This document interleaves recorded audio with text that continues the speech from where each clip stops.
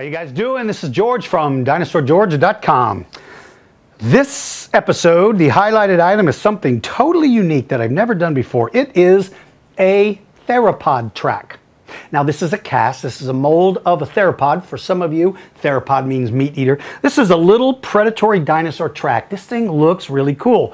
It is item 3552 and it sells for $13.95. So it is absolutely affordable. I even like it because it has little felt bottoms just to put on a desk so you can kind of put it on your desk. One of the things that's difficult about dinosaur footprints is figuring out who made the tracks. So they actually give scientific names to the track itself. So if you ever read about a dinosaur, like if you look at a track and it tells you the name like Brontopodus, well, there's not an animal named Brontopodus, but there's an animal that left a footprint and we named the footprint Brontopodus. Does that make sense to you guys? I hope it does. Because a lot of times people write to me and ask me, tell me about such and such. And you write back and you say, that's not the name of a dinosaur. That's the name associated to a track. So it's kind of a sort of a bogus name for the animal that left the footprint because we cannot say with certainty who left the track. Now, by the shape of the foot, by the sharp points, the nail points, this is definitely a theropod. It's a predator, but we just don't know who. But this is kind of a cool little one. I think the original track came from Utah. I believe that's where it came from. I think it came from Utah. So anyway, really kind of a neat piece. If you want to add something to a collection, that's a cool piece. All right, let's go.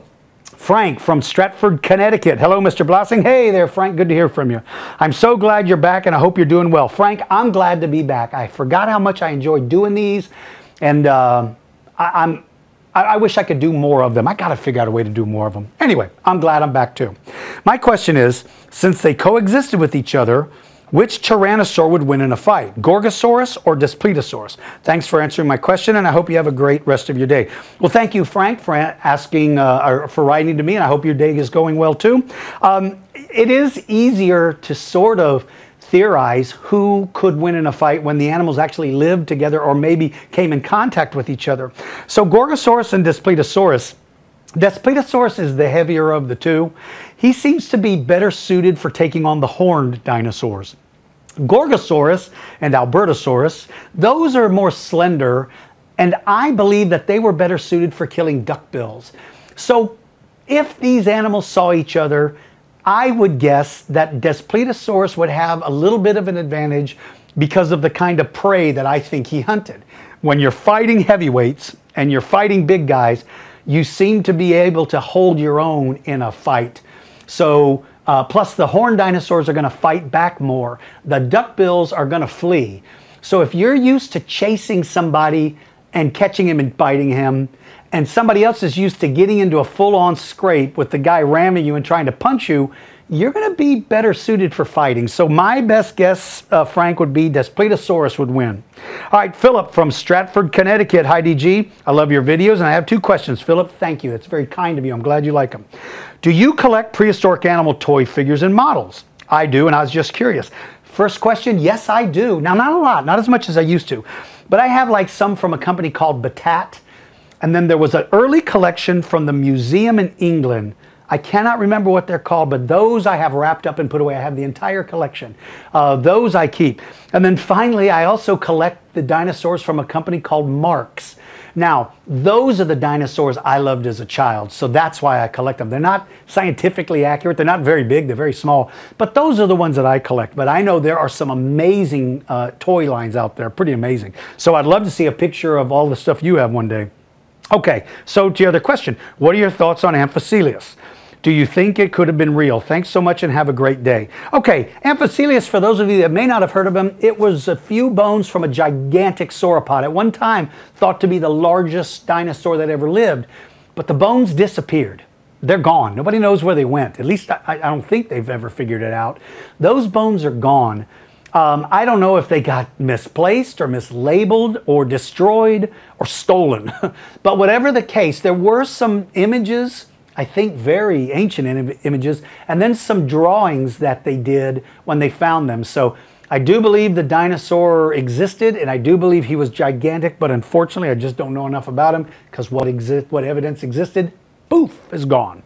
All right, Jake from Newark, New York. Hello, Jake from State Farm. What are you wearing? I'm sorry, I just saw a commercial a few minutes ago about that, Jake. Hello, Mr. Blasting. Hope you're doing well. Jake, call me George.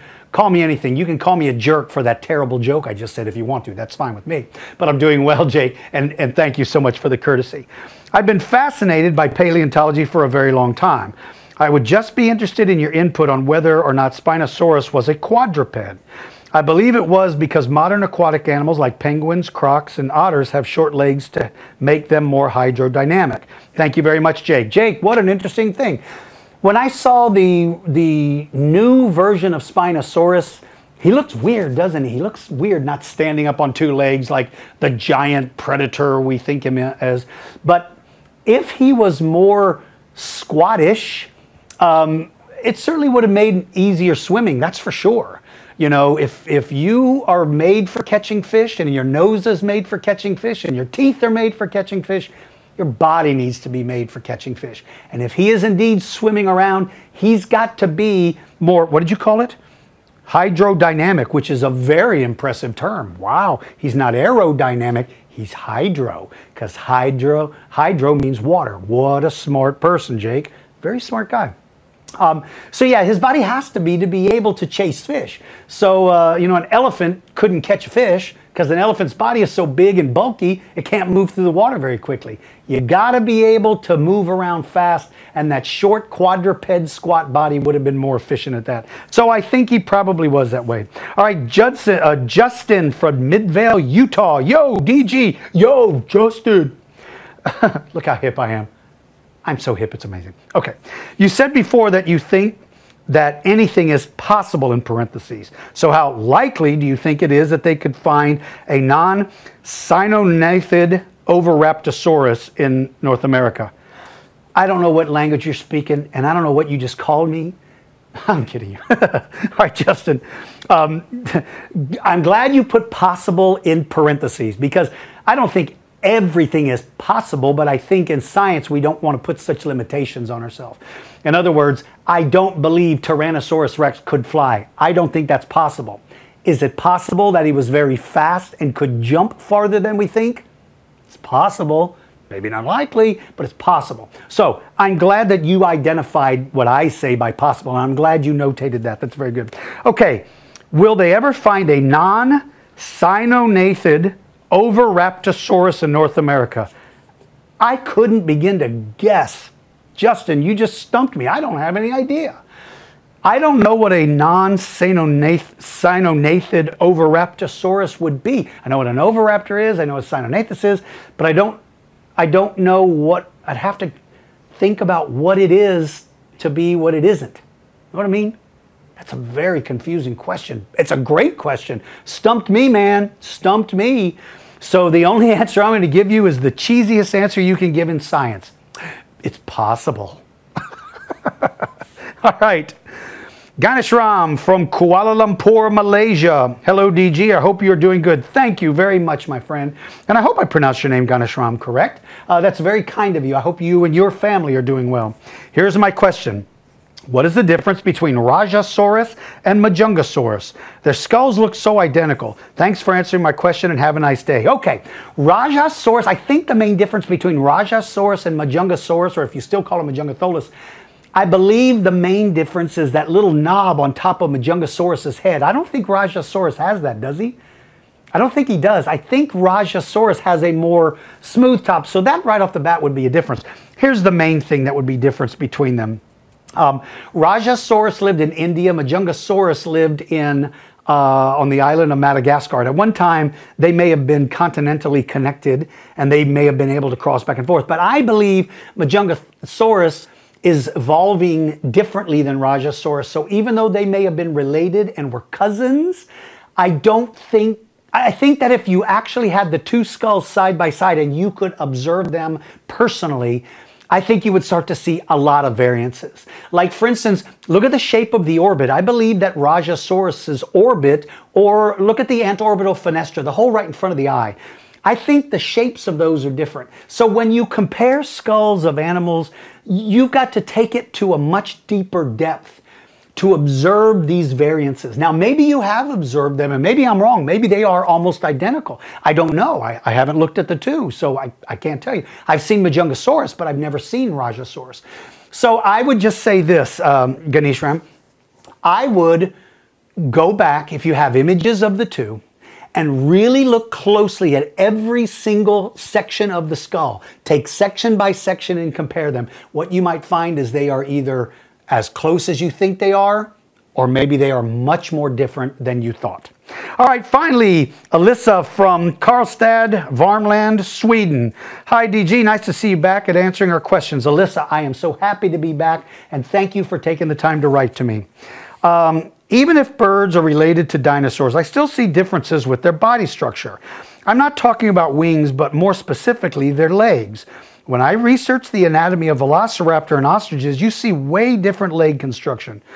What's the cause of that, and what different effects do those legs have? Thank you for reading my questions. Wow, very advanced question. Very advanced question, Alyssa. The reason why bird feet and legs are different than dinosaur feet and legs is because birds became more advanced, meaning they are losing features that aren't necessary, and they're evolving to become more efficient at what they do. So if you went back to look at the earliest birds and the earliest theropods, they are very, very, very similar.